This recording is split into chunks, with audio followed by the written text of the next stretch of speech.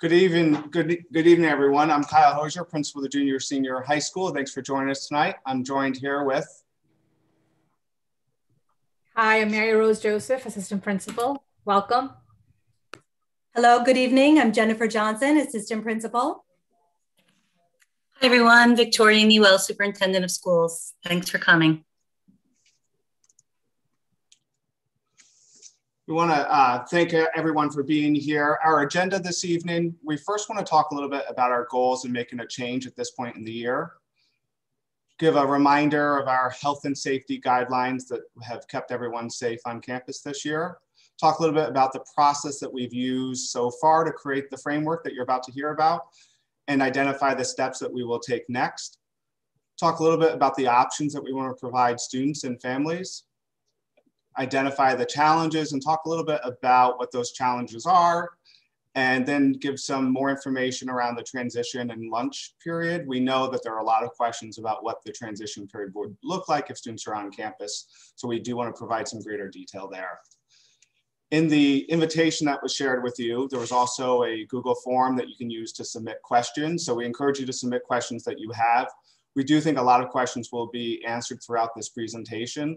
So if you are inclined to submit questions, maybe you want to wait more towards the end to see if the questions are answered, but feel free to submit questions at any point.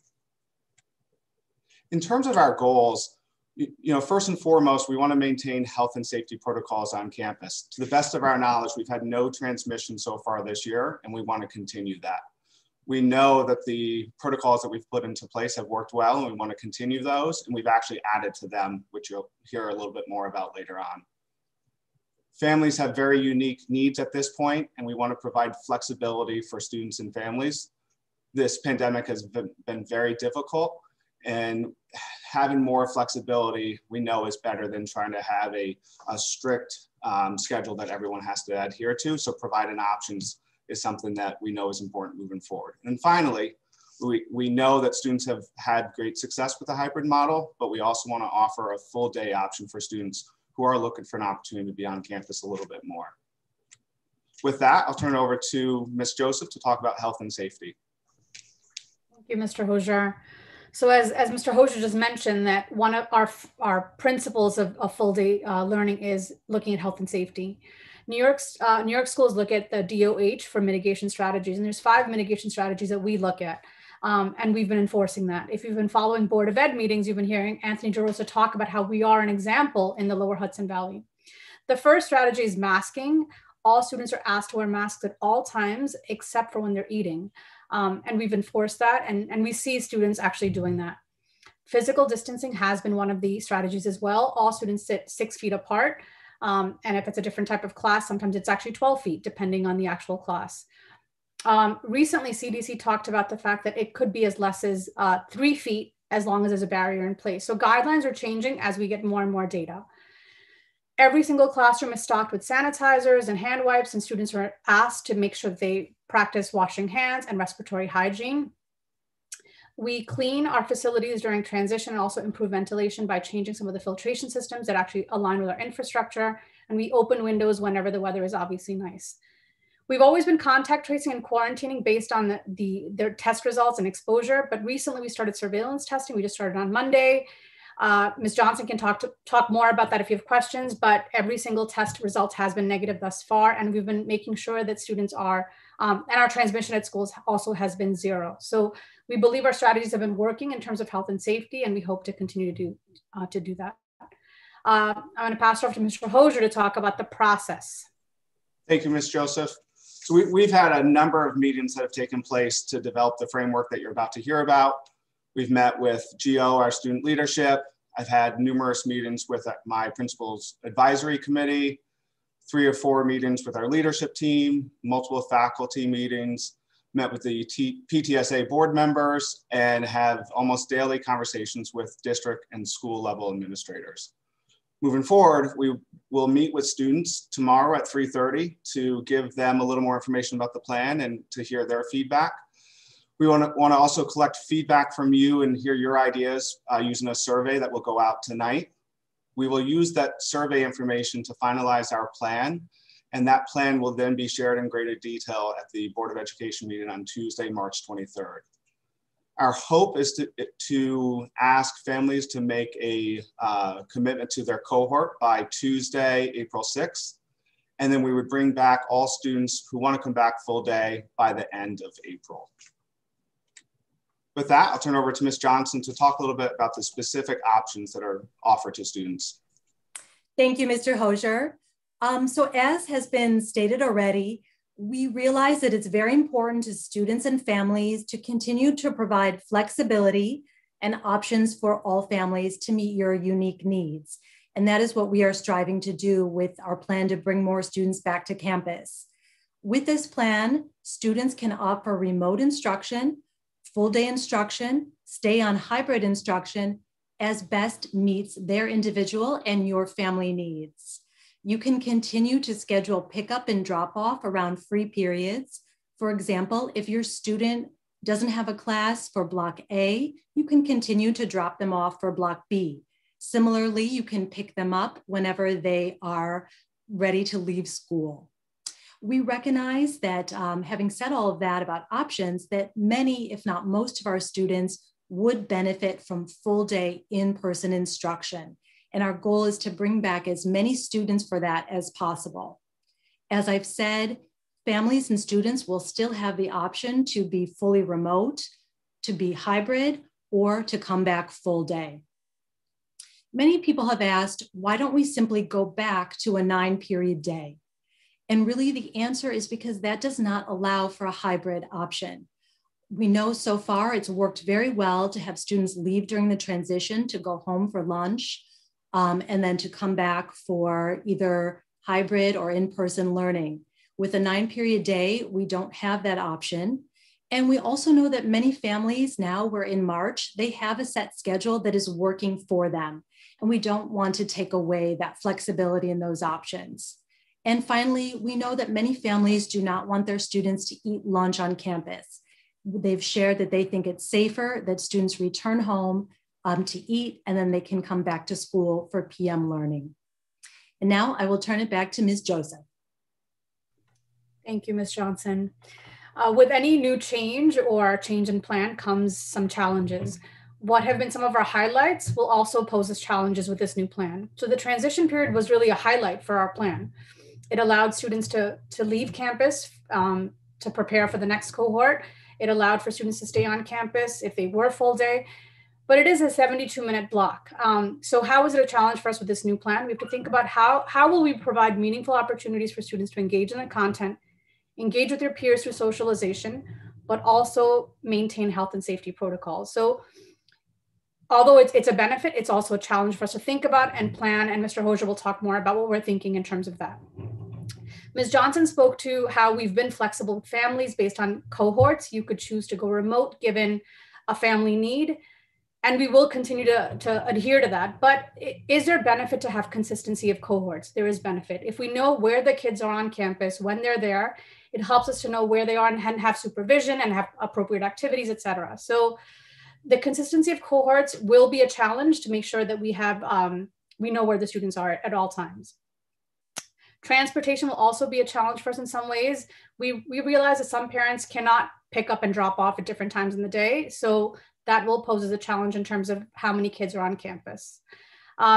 And finally, the unknowns. We don't know how many parents are interested in this option. We don't know if it's 200 or more, and how will our plan change and evolve based on some of those unknowns being answered. So I'm going to pass it to Mr. Hosier to talk more about what the plan could look like based on our current understanding. Thank you, Ms. Joseph. So as a reminder, our transition period is 72 minutes long. It occurs from 11:14 to 12:26. And we built this transition period into the schedule because we wanted students who were in the AM cohort to be able to go home and have lunch, students who were in the PM cohort to have lunch at home and then come to campus.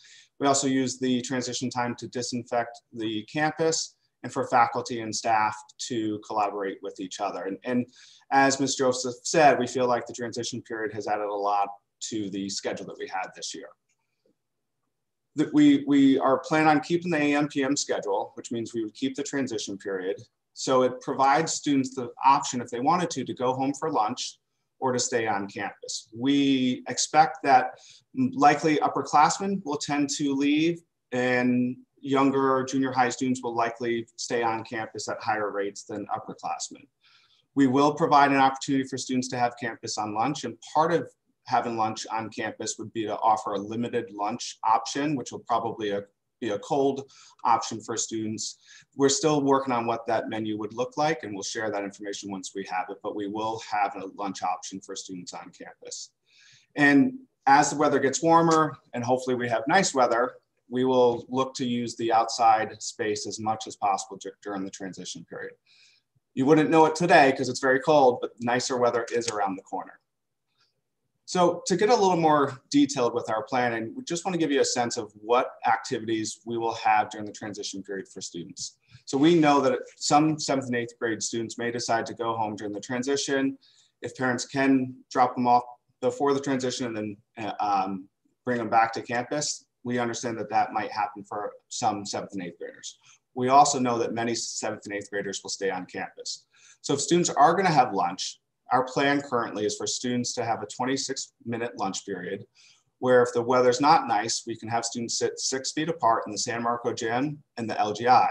When the weather is nice, we can offer a space in the San Marco gym, LGI, in the upper fields, and we would encourage students to eat outside on the upper field where they can really spread out, be able to see each other. And again, it's a 26-minute lunch. All of those spaces will be supervised during the transition period.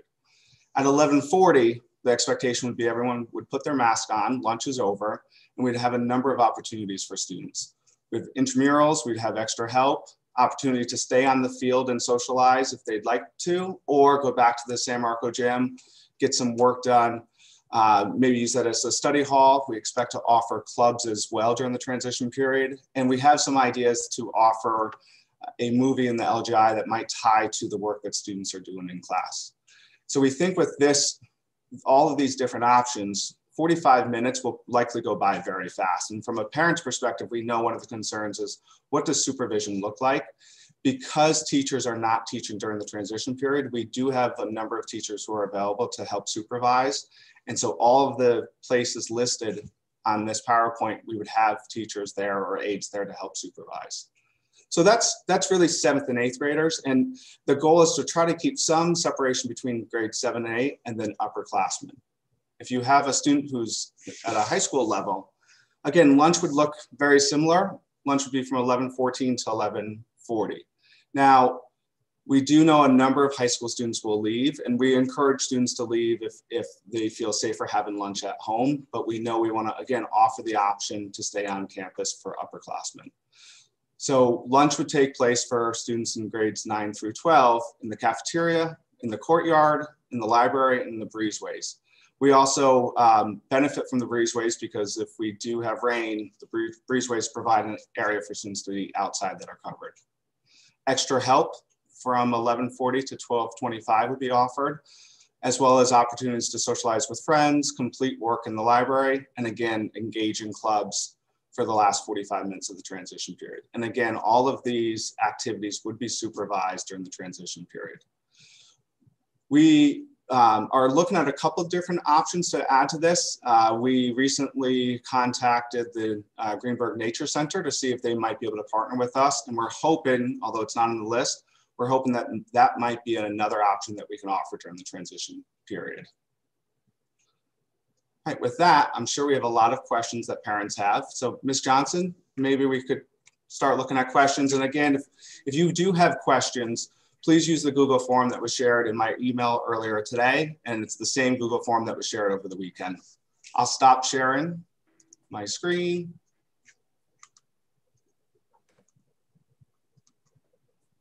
Great, and ready for the first question when you are. Okay, so the first question is wondering, what has changed as far as infection rates and guidelines? Is the intention to replace the current hybrid model entirely and only offer fully remote or fully in person? So we know that we've had some success this year, and we don't want to completely dismantle what has worked well. So hopefully you get the sense that we want to build on that success. So we're going to keep the remote option, keep the hybrid option, But we also know that we have some students who really want to be on campus full day and would benefit from being on campus full day. And we also want to try to get as many students back on campus as possible. For students who've been fully remote, it's going to be very difficult to make the transition in September. It will likely be a little bit easier if they spend some time on campus near the end of the year. And I guess in terms of what is different, I think we know a lot more now than we did in September. The transmission's not happening on campus. We know that when students wash their hands, when they wear a mask, when they follow some of the guidance that we've been given, and students, to their credit, have done a fantastic job with that, we don't see transmission on campus. We also have testing that's happening now, and we can see more and more members of the community being given the vaccine. Okay, the next question is, are students going to have a new schedule? If not, what will free periods, study hall, and the transition time look like? If they eat at school, how will you ensure social distancing without masks? And we are not changing the schedule, so we're going to stick with AM, PM schedule, so student schedules will not change. We're trying to use outdoor space as much as possible during the lunch periods. Students are permitted to go home if that works better for them. But if students do stay on campus, we've identified a number of places for students to eat, and they would have to maintain a minimum of 6 feet separation in order to have lunch on campus. The question of what do we do if someone has a free period in the beginning of the day or at the end of the day, students could still come in at the start of B block or leave at the end of E block if they have a free at the end of the day. Now, if you have a free and want to stay on campus, we do have the library, we do have the San Marco gym, we do have the cafeteria. If you have a study hall, we have had teachers in their study halls throughout the year, so we have places for students to be on campus.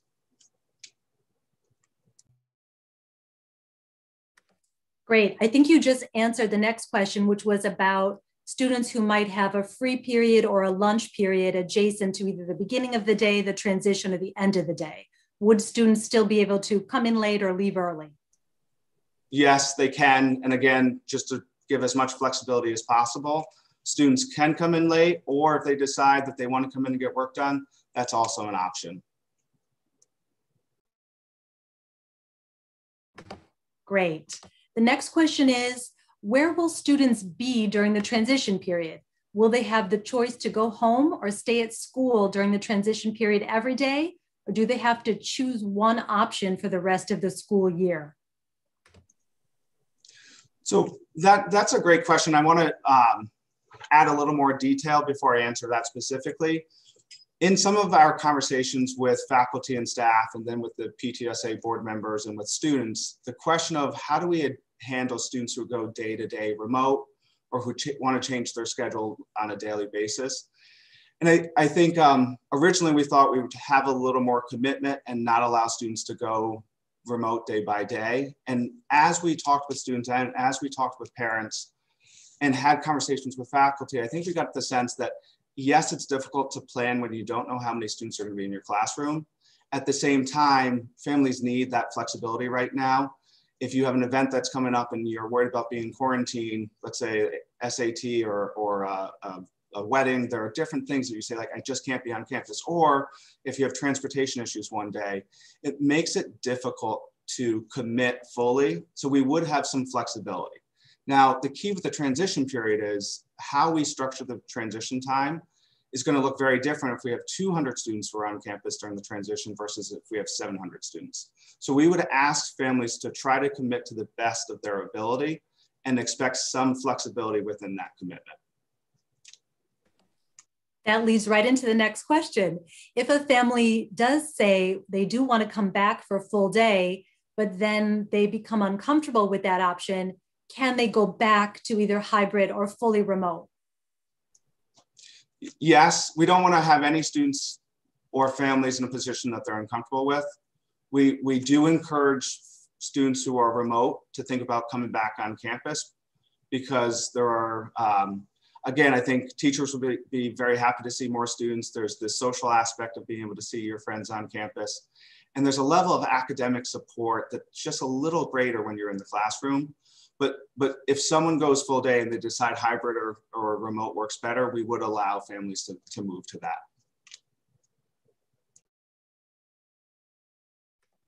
Great. The next question is about lunch. Can parents decide, for example, if the weather is nice, to have their kids stay at school and eat lunch?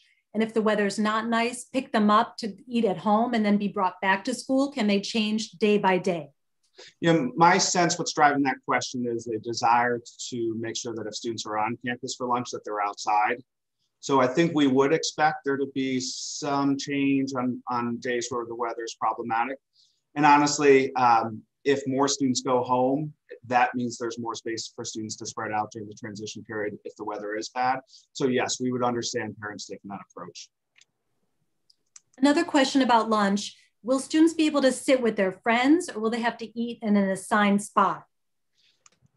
We want to start with one of the things that's missing so much this year is that ability to socialize. We have some students who, are in the AM cohort who have never seen students in the PM cohort. So we don't think we would start with an assigned spot. However, students do need to be seated while they have lunch. They need to be 6 feet apart.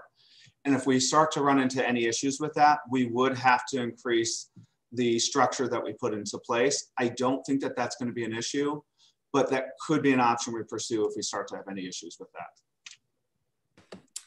We have a comment from a parent that's concerned that we want students to come back full day, yet we are still only offering 6 blocks of instruction per day. So we do want students to come back full day. And we've actually had a number of students who've been full day since the beginning of the year for one reason or another. And I think in speaking with those students, they've appreciated that option. So in order for us to make a decision, if we want to increase from 6 periods to 9, we'd have to drastically change the schedule for the remainder of the year. And given the information we have, the appreciation for the hybrid approach, the ability for students to go home during lunch, and if you have more periods in a day, you're actually interacting with a greater number of students, and there's more transition across the campus because students don't stay in one cohort. And we know we're headed in a better place, but we're not fully out of the pandemic yet. And we don't want to make too big of a change that would put people at risk when we don't need to do that to offer a full day option. The next question is about who is able to leave campus for lunch. Do parents have to sign something? Does it depend on certain rules for who can go off campus for lunch? And so typically, and again, everything's different during a pandemic, we would not allow underclassmen to leave for lunch. We would send a Google form, and part of the Google form, one question will ask about a child being able to leave during the transition period. And so anyone who indicates that their child has permission to leave would be permitted to leave during the transition period. There's a question about what a day at school would look like for a full day student. Would these start and end times be the same? Yes, so 8:38, first period starts and the day ends at 3:02. Except if you have a free or a study hall first period or last period, again, there's flexibility to arrive at the start of B block or leave before the last period if you have a free. The next question is about families that have more than one child at the junior, senior high school. Do they have to make one decision for all of their children? Good question. No, we know that different students have different needs. So even with the family, within one family, we'd want to provide some flexibility there. Great. The next question is about students who might have a free or a lunch next to the transition. The parent says that's a lot of time and they're worried their child does not have enough homework to fill up that time. What would they do with that? So the free that would be adjacent to the transition, we would treat as though it's a study hall. So it's supervised, students would be at their desk. And then during the transition, hopefully you can see that we have a lot of options there. So it's not as though students would have nothing to do. They would have 26 minutes to have lunch, and then they have a number of different activities that they can engage in. The next question is about during class time and the plan for seating if there are more kids in class. This parent points out that their children are concerned they might sit in somebody else's seat by mistake. So many classrooms right now have 15 to 17 desks. And we know that we will move more desks into classrooms. The guidance from the Department of Health has said since September, you can be 6 feet with a mask or under 6 feet with a mask and a barrier. So there are some classes that if we have a number of students who come back that would be closer than 6 feet, but we would provide a barrier for those rooms and students would have masks. I think in terms of sitting in someone else's seat, again, there's some flexibility. So we don't have assigned seats. Some teachers do. If they do, that's largely because it would help with contact tracing, but I wouldn't worry too much about sitting in someone's seat. The next question is about what if a student only has one class in the morning blocks or in the afternoon blocks? Can they still do that one class remotely? Yes, we have some students who are using that approach. And again, I think we'd love to have more students on campus, but we're not going to limit the ability to go remote day by day, given the information we have right now. The next question wonders if there is a critical mass of students that once we hit a certain number, it would switch to everybody full day on campus. So I think we're curious to see what the survey results show. We expect to have a number of students who want to continue to be hybrid. The options that we're describing now with remote, hybrid, and full day, I think it's unlikely that we wouldn't continue to offer each of those through the remainder of the year. If it becomes clear that more people want to come back full day, then we would leave that option open for families who choose that option. Ms. Joseph, be ready. Whatever the next question is, it's coming your way. Okay, I think you've already answered this one, but I think it's important to repeat. The question is, if a parent opts for a certain cohort and it's not working, can they switch later? I mean, Mr. Hosier said this. I think we definitely want to make sure we cater to the family's needs. So if you need to be remote one day because of transportation or sickness, then it will be an option. So the answer is yes, you can switch. Thank you. The next question is about locker rooms. Will they be open for sports? Dr. Newell, do you want to take that? I don't know the newest guidance from Mr. DeRosa. Sure. As of right now, the locker rooms are not open. So none of the sports are utilizing locker rooms. I don't expect that to change in the near future, but we'll be following the guidance on that as well. Thank you. The next question we have already answered, but I do think it's important to repeat. The question is, can students have lunch at home some days and lunch on campus other days, depending on what works for them? Ms. Johnson, do you want to take that and just say it a little bit differently than I had? Sure, I'd be delighted to. The easy answer is yes. We really want this to be flexible and to work for all families, so absolutely. You can decide to pick up your children for lunch if that works for you on a particular day, or they can stay and have lunch at school if that works on a different day. Okay, let me go get the next question. If all students return to school, is social distancing a realistic option? If we had almost 1,000 students coming back in April, I think we would have to look at our plan and make some changes. We don't expect that to happen. We know that a number of students have said that they want to go remote for the remainder of the year. We believe a number of students will want to stay with the hybrid approach. So we think that this will work with the number of students who plan to come back, but that's one of the reasons why we're doing the survey before we finalize the plan to get a better sense of how many students would like to come back. Next question is from a parent who says that his or her child has a lunch period in their schedule. How would that work? What would the child do during that lunch period?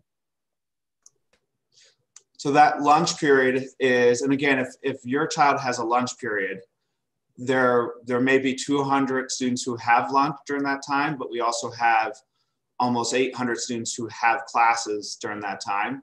So if you have a lunch period, that lunch period, if you're a 7th or 8th grader, that would be a supervised time. We'd identify where you would go for that time. It would have a study hall feel to it. Upperclassmen would have the option of going to the cafeteria, using a space that's outside, the San Marco gym, or the library to get some work done. The next question is about class size. If most students come back, is there a limit to class size? Part of our approach moving forward will be to work with custodians when they move desks into classrooms, and then to identify our largest rooms where, let's say we do have a class where we have 24 students. We're asking for families to let us know what their plans are.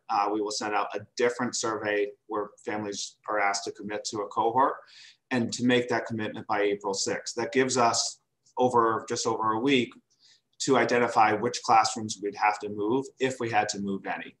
We do expect that probably classes will be slightly larger at the junior high level than at the high school level. Next question is whether we can provide an update about how many faculty and staff have been vaccinated. Dr. Newell, would you like to take that? Yes, as a whole, I don't have the breakdown by employee group, but as of now, we're about 50% vaccinated. That's taking all employee groups across the district. Thank you. The next question is again about free periods around transition. This parent asks if they're free on different days, can they come home early, go home early? How would that work? Yes, and so if you have a day of the cycle where you have lunch that's before the transition period, we understand that a family may say, okay, I'm going to pick up my child. It's a little extra time to spend with them at home. They can have lunch at home. Whereas if you just have the transition period, the student might stay on campus. So yes, there's flexibility there. Again, we're looking for some consistency as much as possible, so we don't have 100 students on campus during the transition one day and then 700 the next. So within that range, yes, we can be flexible with expectations. The next question, I think, is an advertisement for a future meeting, but the parents said, is this the meeting where we will discuss final exams in Regents, or is that another meeting? Timely question, because we just got some more information from the state. We know that a lot of families are trying to make plans end of June and are really looking for a schedule to be released. Please know that we know that there's that urgency. We just got another update from the state. So we're hoping to be able to share an update in the very near future. We know that families need that information. The next question is about lockers. If students come back full day, would they be able to use lockers on campus? We haven't discussed lockers yet. I think that's when we meet with students tomorrow, that's one of the things we'll talk about to try to decide if it would be helpful to offer lockers as an option. I think I'll just take the next question because again, it's about free periods in the day. A parent points out that on certain days of the cycle, their child may have 3 hours free.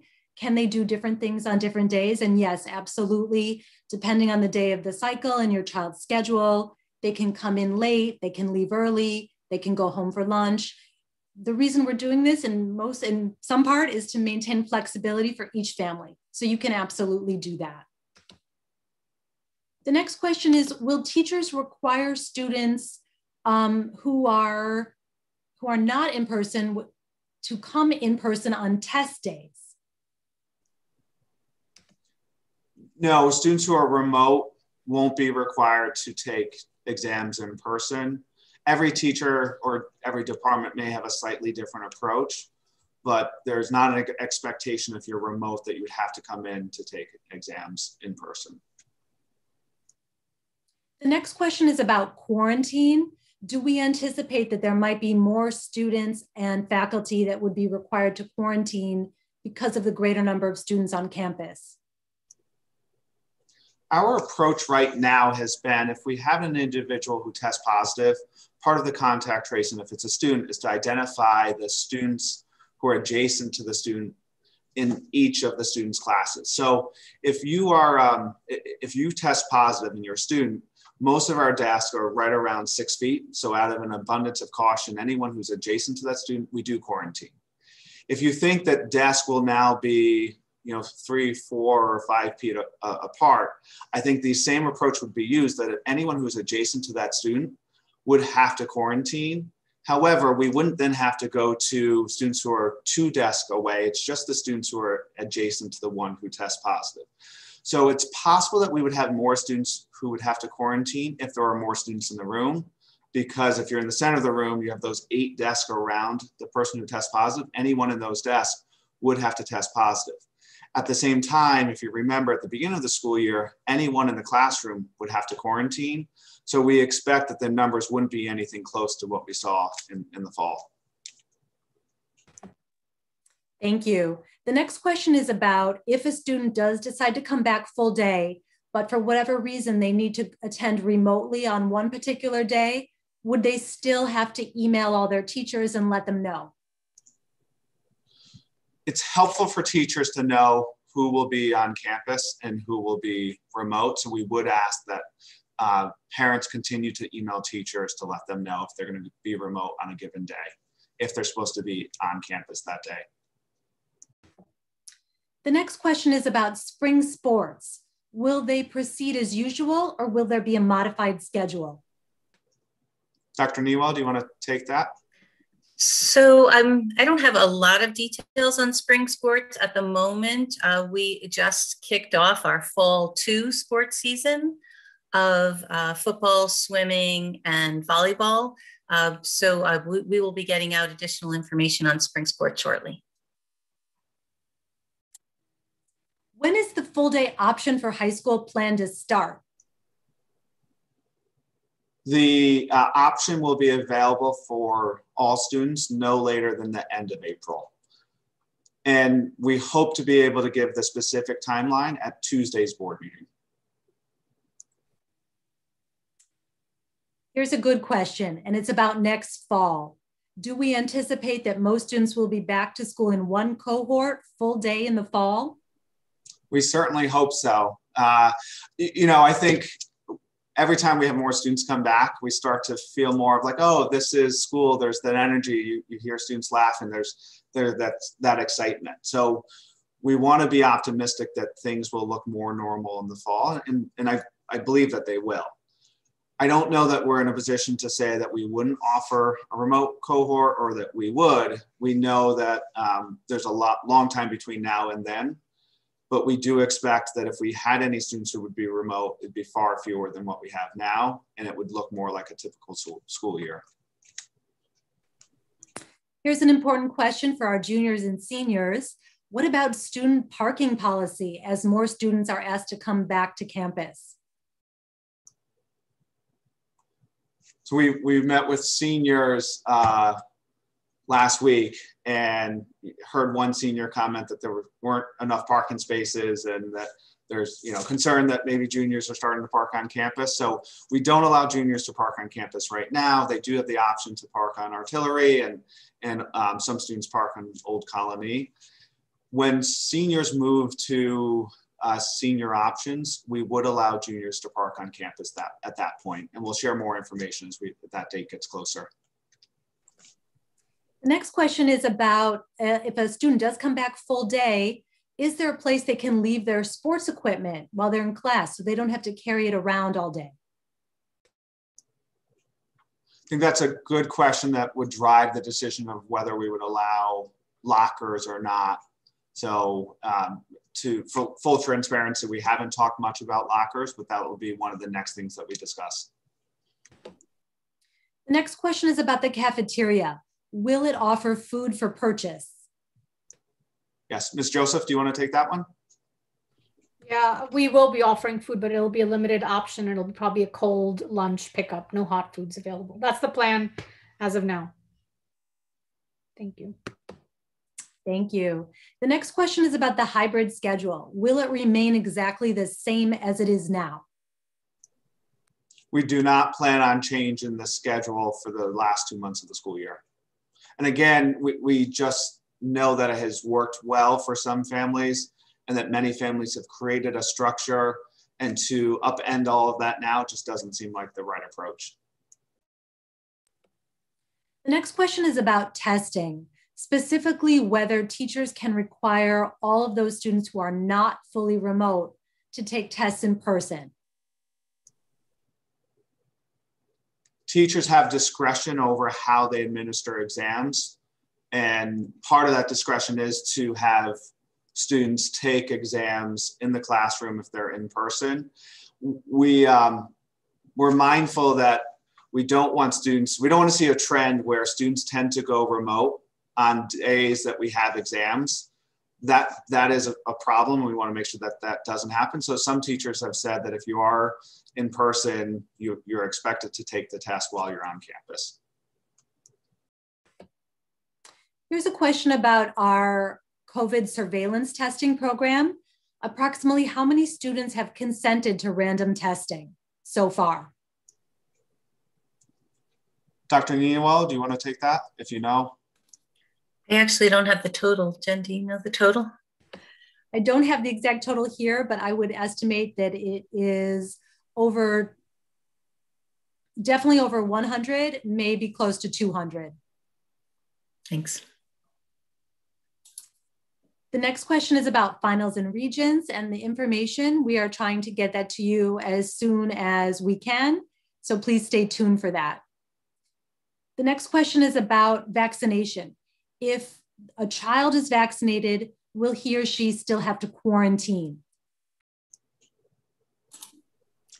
So I'm happy to answer that one. This has been a new one for us, and any faculty member or student who is fully vaccinated and is more than 2 weeks out of the second vaccine, if they require 2 vaccines, does not have to quarantine if they are considered a close contact. Here's a really important question about our 7th graders, and it's definitely something that's on our mind. Do we have any plans for 7th graders who haven't had a chance to meet the majority of the kids in their grade and they didn't have a proper orientation this year? That's a great example of why we want to offer the full day option, so students can get to know each other. You know, we have students probably from Sealy or from Greenville that don't know students who entered or came from the other elementary school. So yes, we want to have that option. We're also mindful to think about what would orientation, a second orientation, look like for students who are in the 7th grade, and we're having those conversations. The next question is whether kids will receive an email about tomorrow's meeting that we're hosting for students. That email went out earlier today, yes, with the link, and again, that's at 3:30. The final question we have so far is, if a student goes back to campus full-time, do they still have to submit their assignments on Google Classroom? Our teachers have done a great job of transitioning to Google Classroom. I think that question is best answered by speaking to the individual teacher. My sense, though, is that yes, teachers have found a lot of success using Google Classroom. We also know when there's consistency across classrooms, that makes it a little bit easier for students. So my hunch is that the answer is yes, but best to talk to the teacher. That was our last question, Mr. Hosier. Great. So we will share a recording of this video. We will share the PowerPoint presentation and a survey later tonight. And please, please take the time to fill out the survey for each of your children. And if you have friends, encourage them to fill out the survey. It just gives us the information that we need to finalize the plan to make sure that the plan will work. The more information, the more ideas we have, the better. We want to thank you for taking the time to complete that survey. If you do have other questions that come up, please feel free to contact us, email, call. We want to answer any questions that you have. And as always, part of our ability to stay open is based on all the work that you're doing in the community to keep everyone safe. So please continue to follow health guidelines. We are looking forward to a time when the pandemic is behind us. We're close, but we're not quite out of it yet. So let's keep working together. Thank you, everyone. Have a good night. Thank you. Good night.